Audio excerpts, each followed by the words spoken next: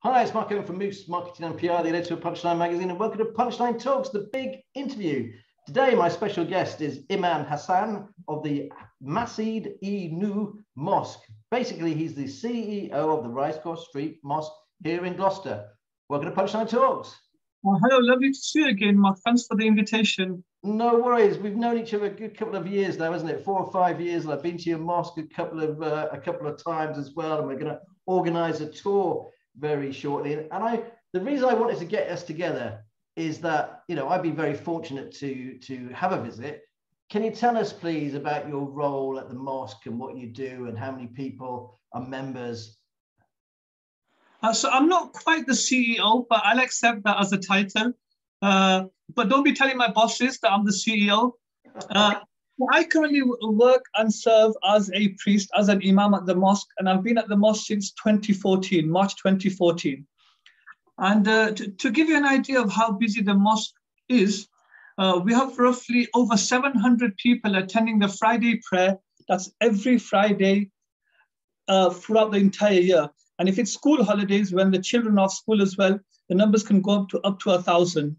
And those 700 odd people, they're from 30 different nationalities.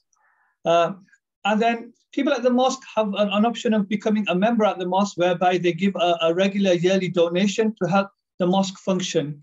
And then aside from this, obviously people like to donate towards a religious institution that they're benefiting from or their families are benefiting from. People would love to donate to the mosque. So is that how it actually makes its money? You know, a bit like a church, you have a collection pot. Is that the way it works? Yeah, definitely. We've got collection pots. People take collection tubs home. Every time someone comes to the mosque, they'll drop in a fiver, they'll drop in a tenner. And every so often, a person feels very much connected to their religion. It's like an up and down. At times in the year, you feel very spiritual, and at times of the year, you may never turn up to the mosque. But when you feel spiritual, because you have that connection with God, you feel the need to also help the mosque, because without the donation of the people, a religious institution will struggle to function. So there are always people throughout the entire year that will donate to the mosque. And some people donate large amounts as well. I was going to say, is it down to the actual amount of money that you have? You know, so if you're a wealthy person, you have to give a little bit more, or is it's not an requirement? No, there's no requirement. It's up to the individual. If you want to give 1p, you want to give £1, you give your £1. If you want to give nothing, nobody will be stopped at the exit of the door, and they won't be held to ransom. Give us your donation. So when I come to visit the mosque, then one of the questions I asked, show my naivety. Do we have to take our shoes off? Is there a set place that you pray? Yes, because we prostrate on the ground during prayer. We remove our shoes on entry, so we pop them into the shoe racks. We've got hundreds of shoe racks around the building. Once we've taken our shoes off, we keep our socks on. If you've not got socks, there's nothing wrong with that as well. And then we'll head into the prayer room where we've got lovely carpets. People who stand and sit on those carpets say, I'm so glad I've removed my shoes. These carpets are so comfy. Now, it's a big room I've been in there, isn't it? And one of the things I often wonder is, do most people come and pray in the same place? Or, you know, because it's a regular thing they do? Also, most people, I would say, perform prayer at home, because people have so many jobs and so many responsibilities within the home. Most people would pray at home. Whether you return home from work or before you leave work, or you've come home on a lunch break, you'd pray at home. There are many who during the day are at work, so they would perform prayer at work. So, for example, at the mosque, we have people from a range of professions. We've got cleaners, people who work for the NHS, people who work for the council, business people. We've got doctors, surgeons, lawyers, barristers, accountants. So during the day, a lot of them are working. So during their lunch break, when it's time for the afternoon prayer, a doctor, for example, in their surgery room, would perform they'll have their lunch, do the little wash, which takes less than a minute, pull the prayer mat out the drawer, lay it down, perform the prayer. Prayer only takes 3 or 4 minutes. They'll put the prayer mat away in their drawer, and it's as if nothing's happened. People within that building and all the patients and all the other doctors won't even realize that his doctor just performed their prayer. We have many people who attend the mosque who work in the takeaway restaurant industry, the catering industry, people who are taxi drivers or run taxi firms, Because they're free during the day, they may turn up to the mosque in the afternoon, but miss the evening prayers. So in between their shifts, somehow, somewhere along that line, in between serving customers food at the restaurant or takeaway, they may be given permission by their boss to go away for 3 minutes or 4 minutes and perform their prayer. And how many prayers do you have to, if you don't mind me asking, do you have to do a day?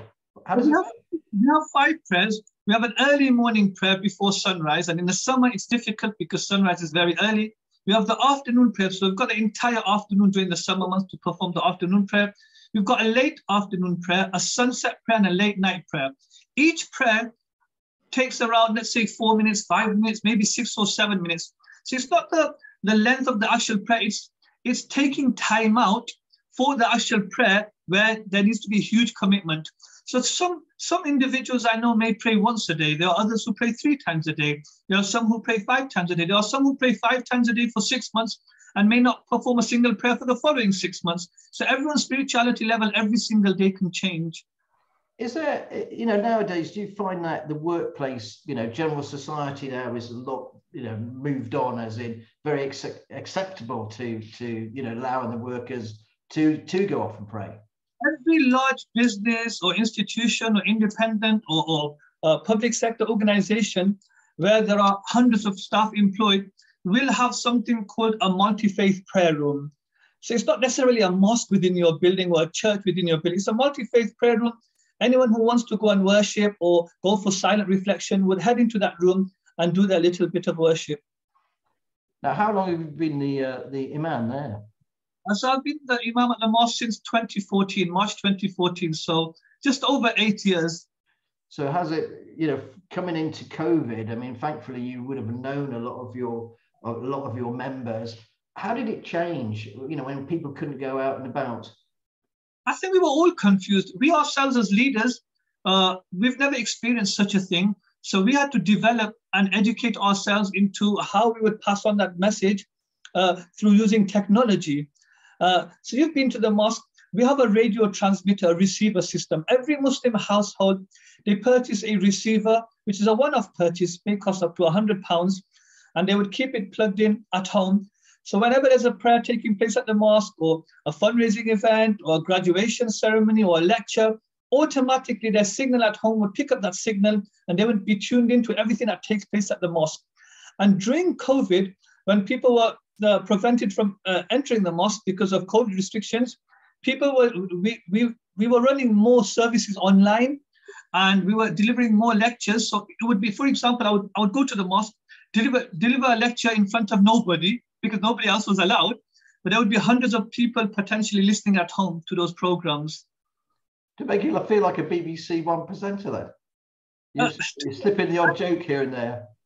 I actually found it less stressful. When there's no one in front of you, you can just go about your business and give the talk.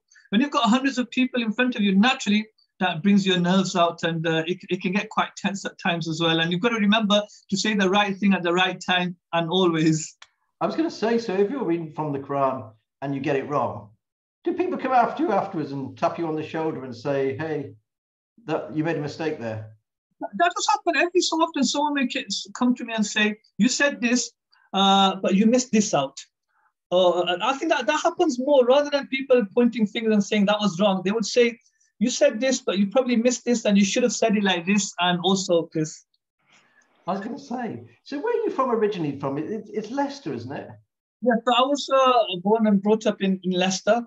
I graduated from an Islamic university also in Leicester.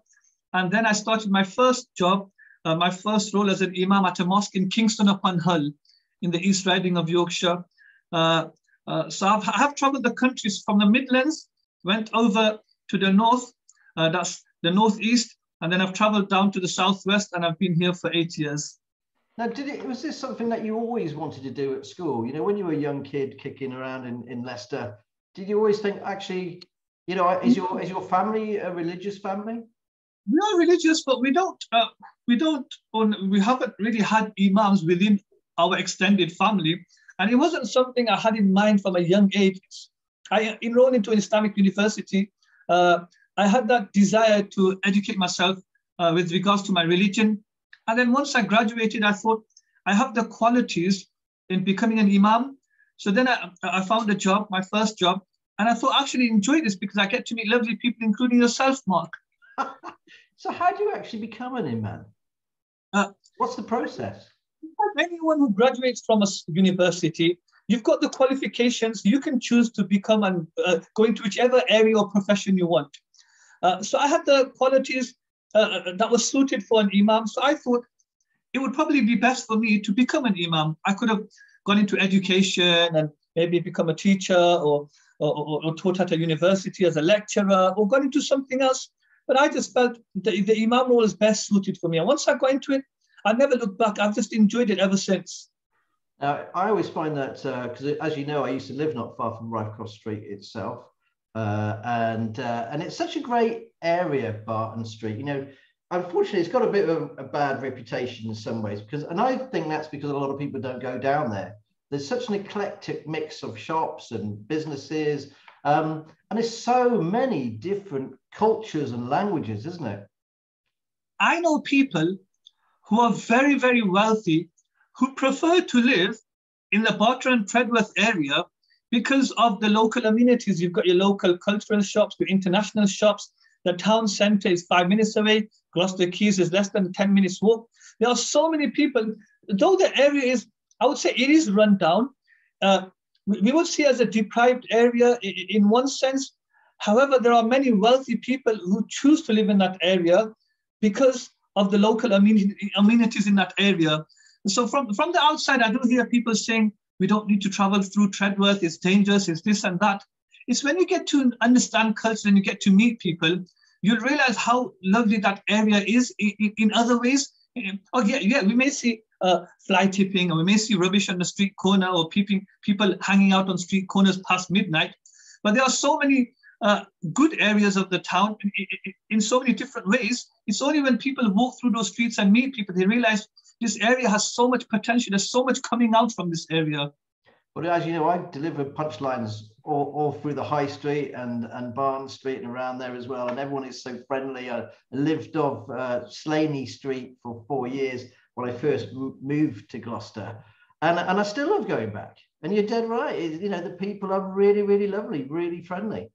I would say the Barton and Tredworth area, I would say, is underdeveloped, but not deprived. Because I think, I would say there are many wealthy people in Barton and Tredworth area that are probably more wealthy than people living all around the county. So it's definitely underdeveloped, but not deprived. So because there are lots of people who do have wealth, we do see shops doing really well. We see businesses doing well. You obviously deliver your Punchline magazines to a lot of my friends and people from my congregation. Every time you deliver to them, straight away they see my picture on the front page and they message me, we've seen you again.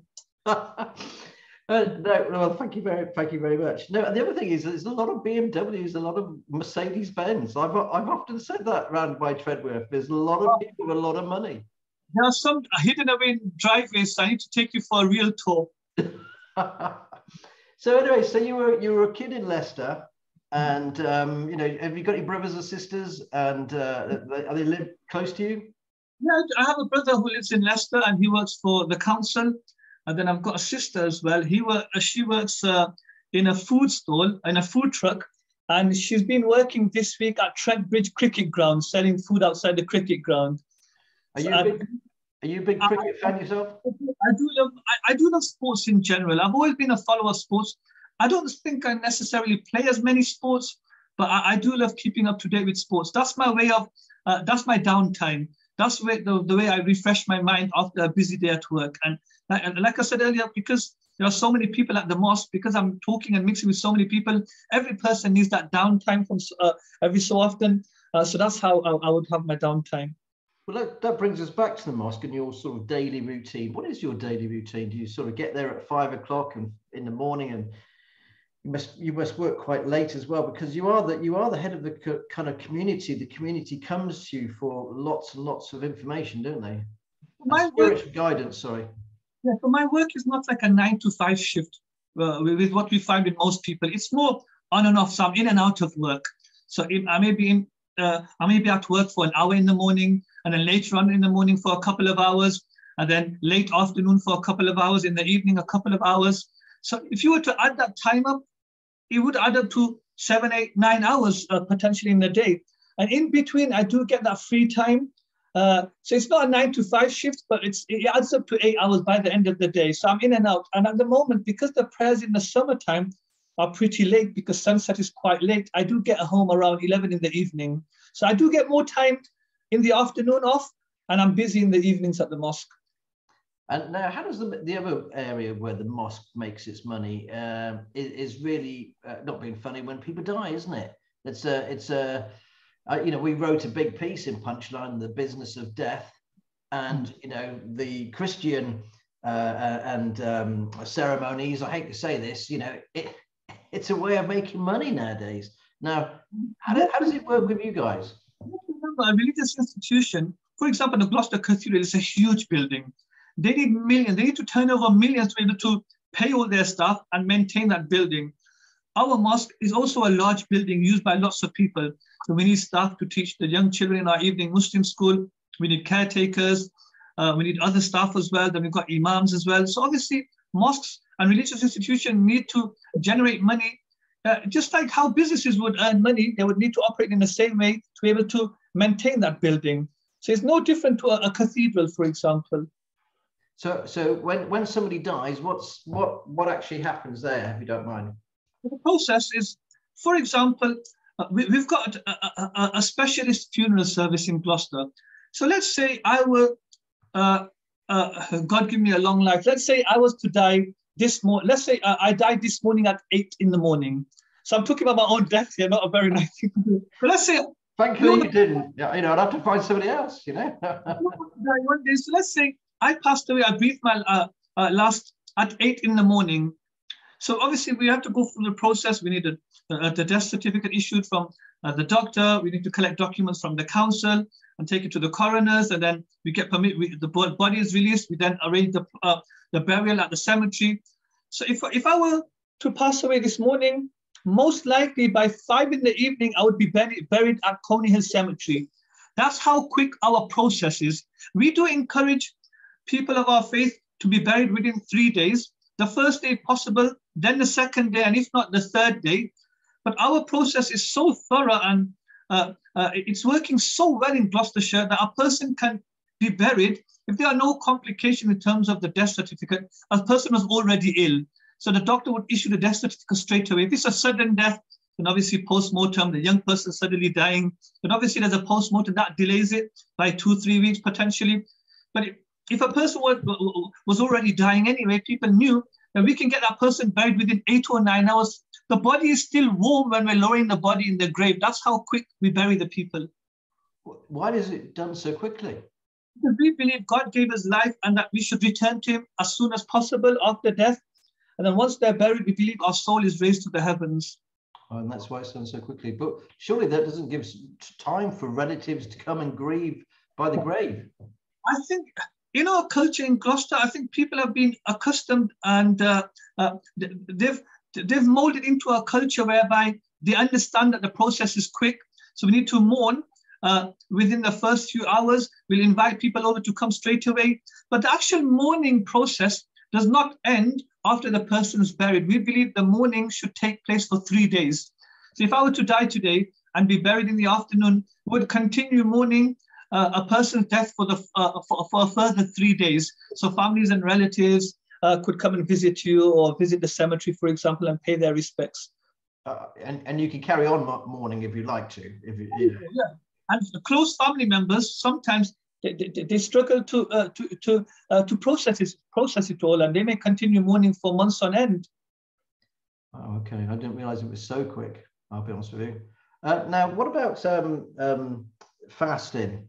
You know, obviously going through that, because that's a quite difficult process as well. Some people can't go, you know, for more than 3 hours without a bag of crisps or something. I'm always amazed how many people do that. So what's the criteria there? What's the sort of, I hate to say the word rules, but what is it?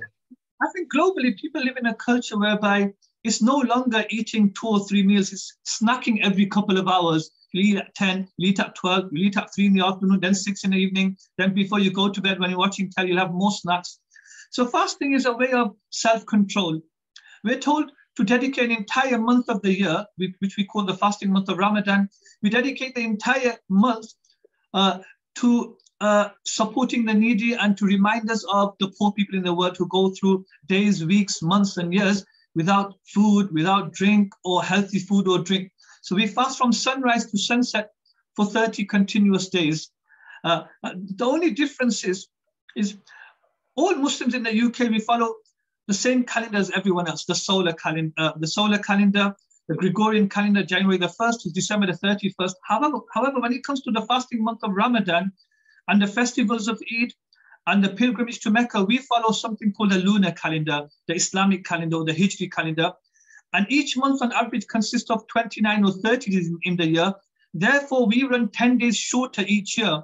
So the Islamic calendar and the fasting month of Ramadan moves 10 days early each year.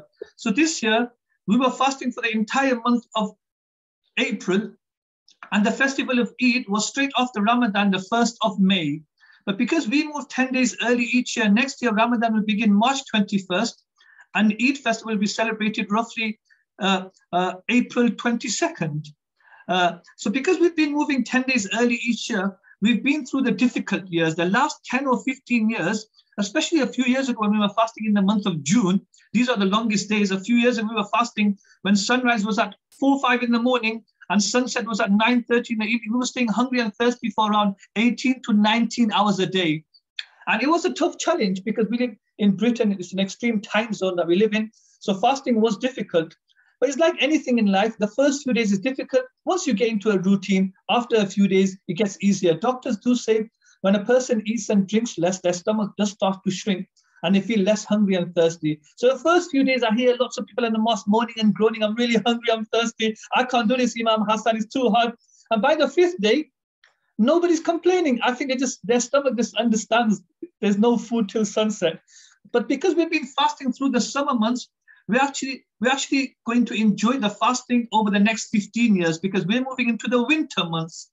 And the shortest fast will be in the middle of winter when sunrise is at 8 and sunset is at 4. We will barely feel the fast.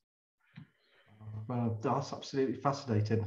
I've done the fasting diets actually, and you are right. After a while, your stomach just shrinks, isn't it? And you get absolutely used to it. One of the things you're very good at is getting schools to come to the mosque and trying to spread, explain to people in the community, a bit like we're having this conversation now. How many schools do you have coming to you a year? A year we would roughly be working with, it's during school term, so we host visits between Monday and Thursday. I would say in a year we work with around 60 to 70 schools. At the moment, our total list of schools, colleges, universities, private sector and public sector organizations that we have on the register, I would say we've got over 300 organizations that we work with at the moment. Wow. We're actually looking forward to your visit as well. Yes, that's right. We got a whole bunch of business people going along to very shortly. If you'd like to come, by the way, if it's still going, drop me a line, marketmovemarketingpr.co.uk. Okay, we're kind of running out of time actually already. I'm going to ask you, what kind of music are you listening to at the moment? So if I went into your car, turned the engine on, the CD was there or the cassette, what would you be playing? I like listening to soothing music. That's because the Quran, when I recite the Quran, I recite in a melodious voice. It needs to be soothing to have an impact on my own spirituality and the spirituality of others. So I like to listen to soothing music that would soothe my mind, and it would also prepare me for the next prayer. Because when I lead the prayer at the mosque, I need to recite aloud to hundreds of people. And I need to develop a good sound, a good tune, and a good rhythm in order to have an impact on the congregation behind me. So I listen to the Quran recited by various reciters around the world. I listen to faith-based music, whereby it's sung in a very soothing voice again. Do you read normal fictional books as well, or do you normally read, you tend to just read the Quran? No. So I've got a couple of books in front of me. So the book I'm reading at the moment, there's one, Churchill and the Islamic World, written by Warren Doctor. And then I've got a second book here. It's called The Empire Land, written by Safnam Sanghera, How Imperialism Has Shaped Modern Britain. So this may be, I would say, controversial to perhaps some people, but it's a really interesting book and it does open your mind. I encourage people to read books that open our mind to help us understand things from the perspective and ideology of people living in other parts of the world as well, because sometimes we can be in our little shell. So I say to my Muslim congregation, I say to them, travel out, meet people and greet people, otherwise we won't know how people in other communities operate.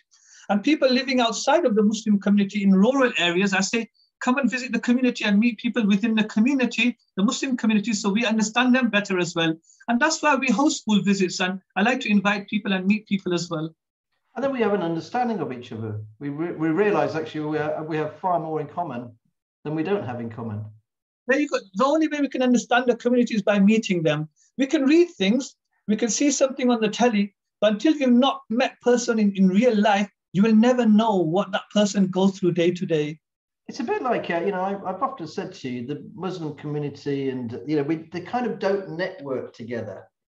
You know, well, there's no need for them to come to a business. I say them, I shouldn't say them, but, you know, the Muslim community to go to a business breakfast because they meet everybody at the mosque.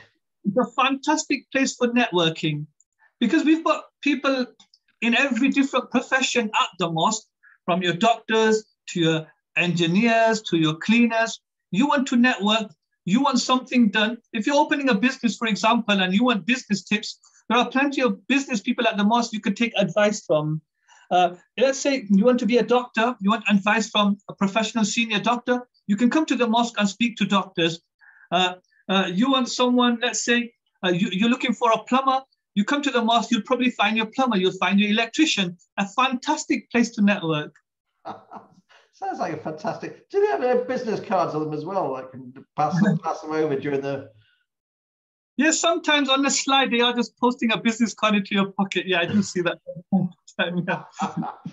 Anyway, we're coming up to the end of the interview, unfortunately. So I've got to ask you, what's your top 3 business tips, please? I would say number 1 is get professional help. When I need to understand something or I need something done, I like to, or I plan to arrange or lead a project in the future. I like to take advice from other people who have been through that process or can navigate you in the right way. So I would always say, if you're opening a business, get professional help from people who are experienced, who know the trade, who know how it works to make it to the top. And also talk to people who have tried it but failed as well. Because sometimes it's not just about seeing someone has made it to the top, it's also learning from people who haven't made it. So you know the harms as well of going into business. So that's number 1. The second one, I would say networking with people is always important, regardless of which profession you're in, whether you're a priest at the mosque, or you're a business person, you're a doctor, network with people, and that improves your day-to-day social skills, and it opens your mind as well.